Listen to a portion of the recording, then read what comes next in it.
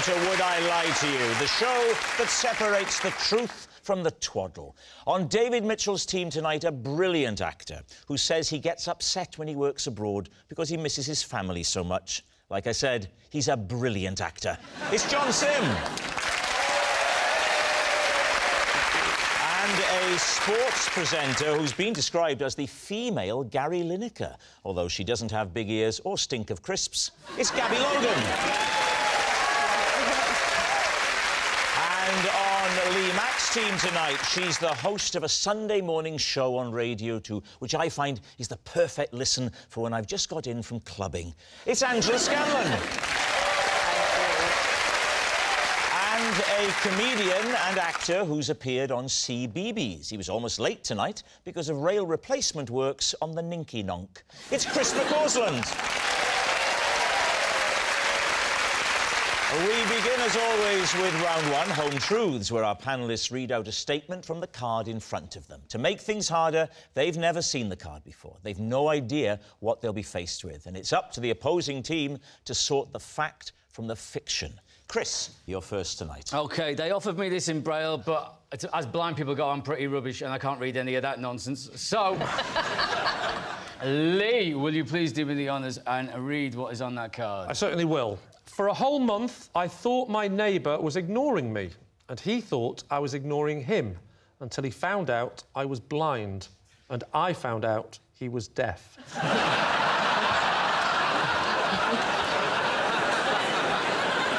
David's team. So, he's your next-door neighbour, is that right? Do you need me to read it again? Yeah. He's my neighbour, David. Right. There's 3 flats. I live in the middle, and he lives on the bottom. And who lives upstairs? A policeman. And he can't speak.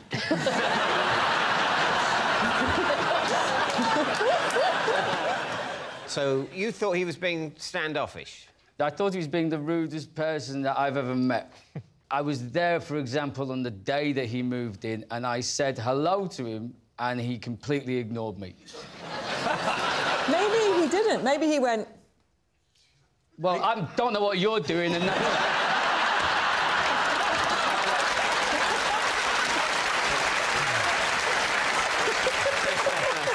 Gabby, you have perfectly highlighted exactly what probably happened. So, he's deaf? Yes. But he can see? Yeah, otherwise he'd be in real trouble, really. Just because, wouldn't he see you saying hello to him? Over the course of a month, there were separate incidents where we each thought the other was being rude. So, the first time that he was moving in, he was carrying boxes into the house, and I was halfway up the stairs. I shouted hello to him, and he never said anything back to me. And I thought, that's a bit rude, And isn't you it? knew he was there just through hearing. You heard the sound and you knew, oh, I mean, that'll be the new bloke arriving. Contrary to popular belief, deaf people do make a noise.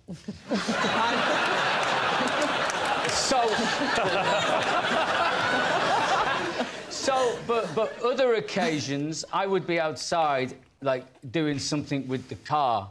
I like packing the car, unpacking the car, maybe doing Not driving the car. No, me wife has to do that for entirely legal reasons, Rob. I reckon I could probably do the motorways if they had them things off the bowling alley down the side.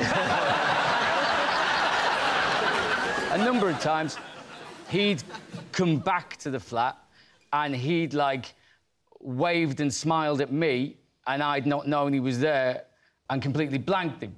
And then I'd heard him walk past and I'd shouted hello to him, but I was talking to his back then, and he never answered me. And this went on for quite a while, really. How did it resolve itself? Yeah. Did the policeman intervene and sort it out? I called the police and he came down. Yeah. And then I had a hunch he must be deaf. I guessed that was the only possible, plausible option. I'm exactly like that with my audiences when they're not laughing. I actually bumped into his mum, who was visiting, and I said, like, he's deaf, isn't he? And she said, yeah. That's a bold opening gambit. We have each other's mobile numbers now, and so we're able to Hang on, send... let me think about this for a second. How does he answer the phone? We have text messages, Lee. Right, you know the next question, don't you?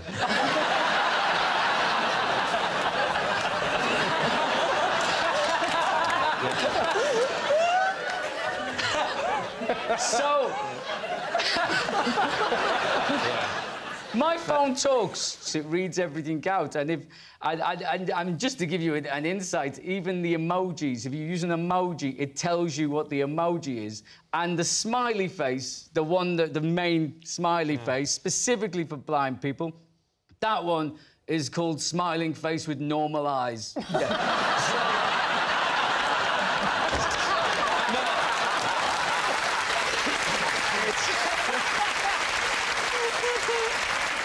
I don't know if I'm expected to use the smiling face with sunglasses, but it turns out as well, which took me by surprise, that he's Australian, which you associated with the accent, don't you? But, like, he's just Australian in his head. I mean... I know that's... OK, let's... this is becoming odd. I mean, if any of this is offensive, they don't have to put it on the subtitles.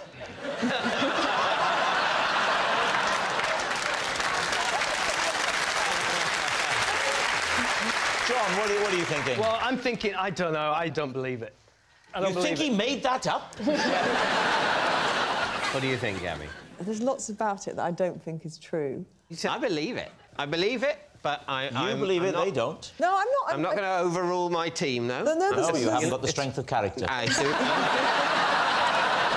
I don't feel strong enough about it to overrule. No, I mean, it is plausible, it is plausible. OK, we're going to say true. Right, they're saying it's true.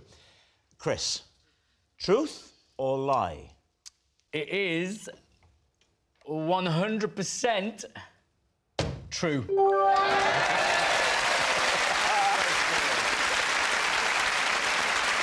Yes, it's true. Chris and his neighbour really did think they were ignoring each other. John, you're next. I once stripped naked, then accidentally climbed into bed with my father-in-law. Lucy. Were you drunk? Yes. Was it his bed or was it a spare bed in your house? It was our bedroom in our house, and they'd been babysitting. And so I noticed another presence in the bed, which I assumed to be my wife. Yeah. And Well, so lovely thing to say about your wife. Well, Sorry, love, it's just that you look like, you know, your dad. it was dark. It was dark. She'd gone to bed before me, and she said, watching telly, you know... What were you watching, just out of can't interest? I can't remember that. What time was it? 4 o'clock in the morning. 4 o'clock in the morning, probably repeats of this on Dave. So this is your bed. Where were you then? Were on sofas downstairs? No, we were in the spare room. Oh, that's lovely. You've given up your superior bed. Yes. For the in-laws. Yeah. Lee, what do you do when your in-laws come round? I make up a really lovely, lovely bed with lovely silk sheets and a lovely thing and put that in the shed.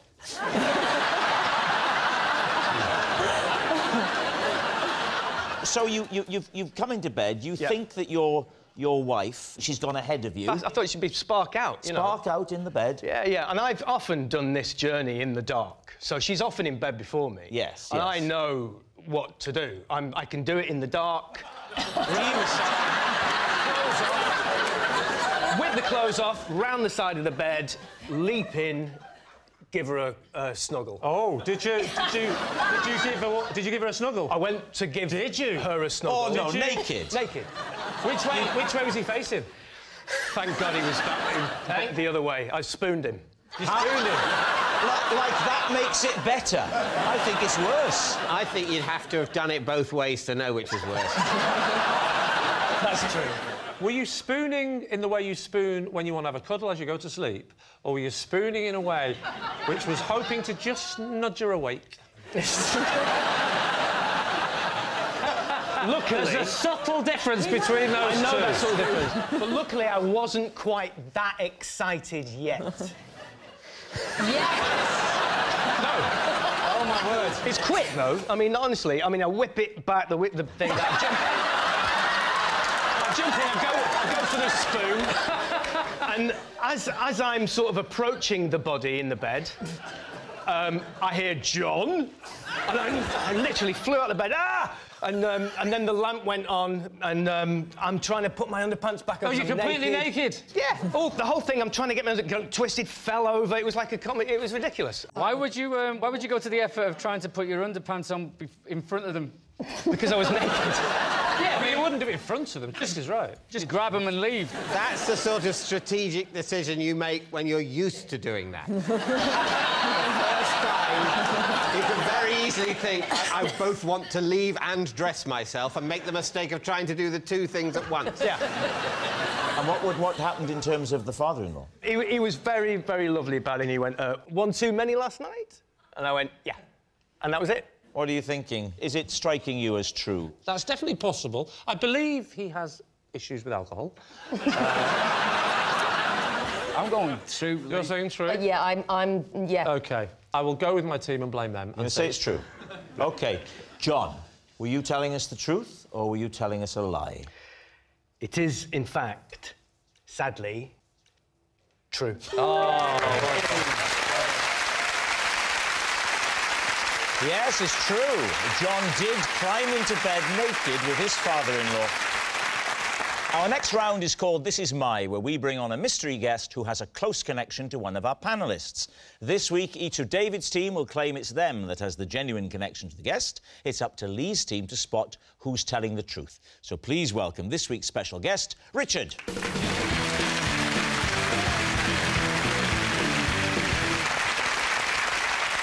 So, John, what is Richard to you? This is Richard. He's the stunt horse rider who galloped me through a moonlit forest so I wouldn't miss the Man United Bolton game. Gabby, how do you know Richard? This is Richard. He is the flight attendant who persuaded me I wasn't dying, but I had trapped wind. And finally, David, what's your relationship with Richard? This is Richard. He came to my aid at the local tip when I lost my specs in his great big skip. Lovely. So, there we have it. Lee. Right. Would you like me to describe him, by the way? Would that help you suss out which of the three he might know? Yeah, a little bit of audio description. OK, well, he looks quite a cool dude, actually, so we can rule out that he knows David. Actually, I think you might know him because he's dressed as a policeman and he's not talking. So who are you going to quiz first? Right, John. He's the stuntman that covered you. No, we were using horses in this production I was filming, and we were in Scotland, and that's when he offered to help me. But what was it you said? You said he galloped you to a television. So what, you got on the back, spooned behind him? Well... I wouldn't say that. I wouldn't say I was spooning him. No, I was just riding on the back of his horse. And you were clothed? Fully clothed. Yeah. And the horse would have been quicker than a car in this instance? In this instance, yes. We talked about it early in the day, and he said, I know exactly where you can watch it. There's a pub over there, and I can definitely get you there for kick-off. And he literally pulled up outside the pub, you jumped off and ran into the pub like a desperate cowboy? Well, no, he came in with me. Oh, he came in with you? Yeah. And where did you put the... Yeah. Tied it up outside. You tied it up outside on the thing? Was this in, like, mid-America in the 1870s? What do you mean you tied... What thing did you tie it to? Well, I didn't see. I just got off the horse, and then he came in. You got where you were going and you went into a bar, and you didn't take the horse purely for the joke that would have followed. Am I the only one who doesn't know what the joke would be? The reason why you Why the long face? Yeah, but the reason why you've never heard that joke, Rob, is because it's a bit sensitive with you, isn't it? You sound like you've got quite a little round face. Isn't that lovely? Yeah. Thank you very much, Chris. I sound like... It wasn't meant to be a compliment, but... What kind of faces do the rest of us sound like that's we quite have? interesting, yeah. Take some time with Lee in particular. Lee! Lee just... He sounds like he looks like a cheeky little monkey who's the only one that knows he's about to fling a poo. Wow. That kind of... Please, can I use that on my posters for the next tour? What about David? Oh, David! From voice alone. He sounds like he looks like a Toby jug of a duck.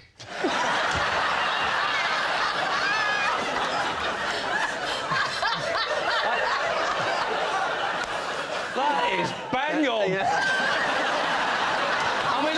I think that is the image I go for. I think this deaf neighbour of yours was right the first time. Right. Lee, who would you like to quiz next? OK, Gabby.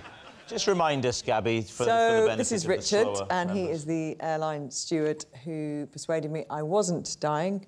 I had trapped wind. OK, so what were your symptoms? I felt like really breathless, and I just couldn't... I felt like I couldn't get a breath at first. You hadn't opened the window again, had you? And my husband looked across the aisle and said, "You look a bit pale." Well, you say your husband looked across, you mean he came from economy up to first class. He said, "You look a bit pale," and I said, I can't get any breath, and I felt really, really uncomfortable. Where were you going to? We were going home. From? Well, that helps us. We were going home. We were going from Gibraltar. Quite close to home at this point? No, quite early on in the flight, about OK. 10, 15 minutes into the flight, I started to feel a bit dodgy. Anyway, then, lo and behold, Richard came down and he said, "You all right?" I said, "I'm really not feeling great, actually." He said, "Come up here," and brought me up into the galley. Yeah. And then, well, I heard him talking to the captain. Ooh. And then I heard the word doctor being mentioned, and I heard the words... Oh, my God, what do you mean you heard the word doctor? Because that could be quite scary if he said, "Listen, pilot, we need a..." I'm not a pilot, actually, I'm a doctor. That would have released the wind. I thought I was dying. I thought I'd ruptured my appendix or something like that. And what kind of things did he say to calm you down? I think he said, well, if we do go down in the sea, don't worry, you're full of wind, you'll float for longer. And then Well, at some point... chilled her out. At some point, he kind of knelt down in his very caring way and said, "There is a possibility this could be trapped wind," which filled me with horror, because it was just going to all come out at some point, and that's embarrassing. Yeah, but better than dying. So then he just went one step further, and he said to me, "If we lower the plane, there's a good chance..." Well, so your internal pressure would be less? So he said, "There's a good chance it could come out, but I've got to warn you..." Whoa. Would that work? Does the science add up there that you're more likely to release wind? At this Otherwise, point... by that logic, everyone would be farting on takeoff.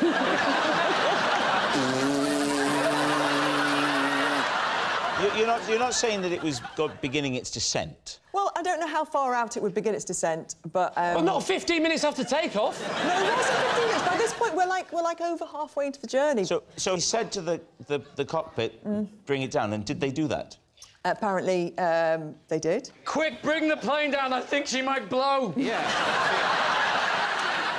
So what happens? They bring it down, and Yeah. what was the effect on you? Well, within a few seconds, minutes maybe, Yes. a tiny little burp came out of my mouth. Of your mouth? Out of your mouth? And I thought, that's it. I'm good. And I walked back to my seat. Did everybody cheer and clap? The truth is, when I say that... The truth is, it didn't happen, Gavin. That's the truth. The truth is, when None of this has ever happened. I don't think you've even ever been to Gibraltar. The only bit of this that I believe is that you fart a lot.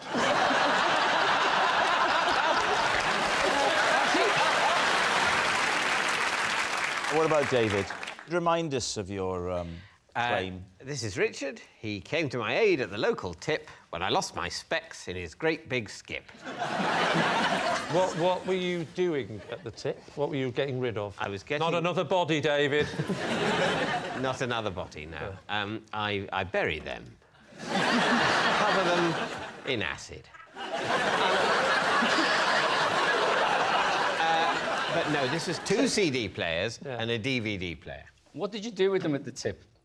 I put them in the small electrical goods skip thing. And so what did you do? Did you lean right over to put them further in the middle? I leant right over. Did you place them? Was it a shallow skip? No, it was deep. You had to go up a staircase, like a wheelie set of stairs. Yes. Now, most people throw things in skips by just lobbing them. They don't lean over. And I'm trying to work out... Upstairs and then lean over, no? Yeah, the up the stairs thing, I'm not quite... I mean, how tall was this skip? Why didn't you just throw them in? It was about a foot high, but I thought it would be fun to climb a staircase. Take us now to the crux. The losing of the glasses. The losing of the glasses. OK, so I'm throw the things in, the skip, and they make a crashing sound, and I lean in to peer to see what I, in my mightiness, have wrought. My glasses were a bit loose, and... You had quite a sweaty head from all of the effort of lugging the 2 CD players and the DVD the effort player. going up all the stairs thinking, this isn't very practical. What if I was throwing away a dishwasher? And they slid down my sweaty Toby Jug duck beak. And fell into the skip? And fell into the skip. Did you shout for help? I went, excuse me! And then what, Richard appeared? He appears, he goes into the skip. Yeah? I mean, I'd explained in words what had happened. I said, my glasses just fell off. They should be directly below here. And did he not say, well, in you go, then? Yeah, why did he think it was his say in you job go to do then. that? He said, it's all right, I'll go in and get them. And did you ask why? Why he'd go in and get them? Yeah. Why, did I want to talk him out of it?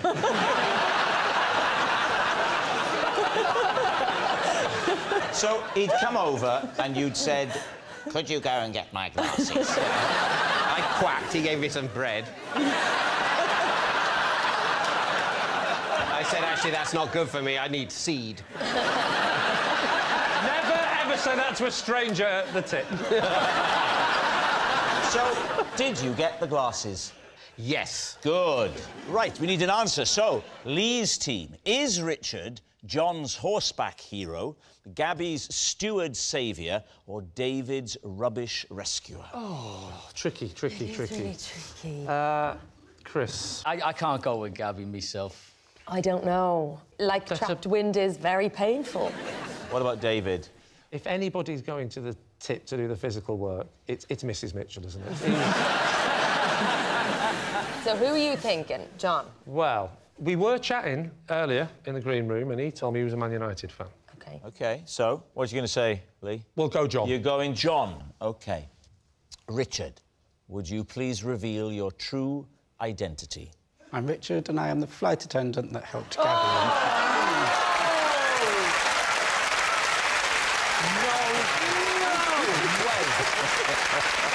Richard, you're on national television. Did you ask the pilot to lower the plane? We were descending anyway. Yes, Richard is Gabby's steward saviour. Thank you very much, Richard. Which brings us to our final round, quickfire lies, and we start with... It's Angela. I once chatted to an old man because I felt sorry for him, only to find out later he was a global megastar. David's team. Well, we have to know who the global mega Yeah, who was he? It's Steven Spielberg. Where did you see Steven Spielberg and take pity on him? The BAFTAs. I was doing the red carpet thing for BBC Three. So had he stopped for an interview with you? No, so I was, you know, waiting for the next person to come up. It was Michael Fassbender. And I was, you know, getting in the zone. And then I saw this, you know, very refined older gentleman standing there. And I thought he was maybe somebody's dad. Wasn't a lot of fuss around him because he is Steven Spielberg. You'd think. He looked a little bit lost, and I thought, I'm just going to have a chat with him, because it could be my dad, and I'd want someone to have a chat with him. Did you put the microphone there to have the chat with him? No, I thought he was an old man. A real-life chat. So what did It would be you an say? odd way if you saw somebody a bit lost and a bit old looking to go, are you lost? Are you lost? Yeah. So Also, you stepped away from the cameraman and the crew. Yeah, so I had a bit of downtime. Yeah. There was a VT playing, whatever. Yeah. E.T.? VT. Oh. That would have Thought been they put ironic. one of his films on then. No. So anyway... What are you watching, old man? Hey, why is the monkey on the bike? So what did you say to him, Angela? I was like, is it your first time at the BAFTAs? And he said, no, actually, I've been a few times, but not for quite a while. And I was like, OK, maybe he's not somebody's dad. And I said, oh, OK, who are you looking forward to seeing tonight? Oh, I thought you said who you're looking for. No, like, I just kept it loose, you know, who do you want to win? Have you any favourites? It's been a strong year for film. You actually said film. Do you work in the films yourself, mate?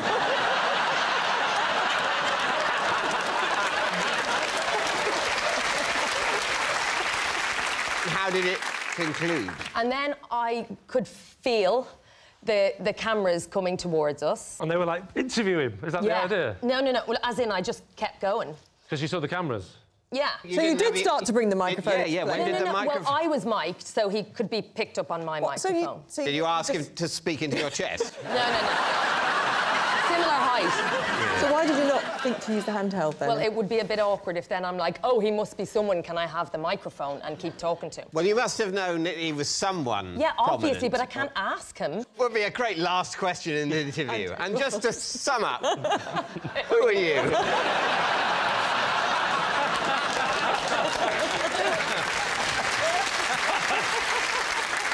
John, does it ring true to you? Could that happen? I just think you... Everyone would know what Steven Spielberg... Was he wearing glasses? I think so. Are we playing Guess Who?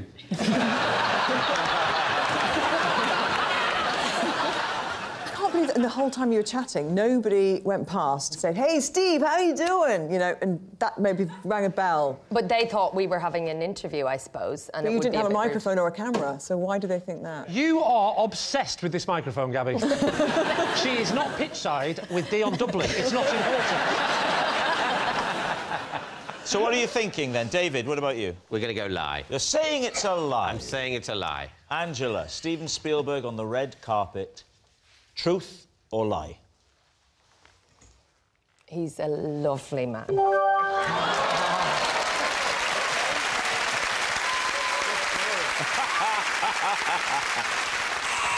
That noise signals time is up. It's the end of the show, and I can reveal that the scores are tied. It's a draw.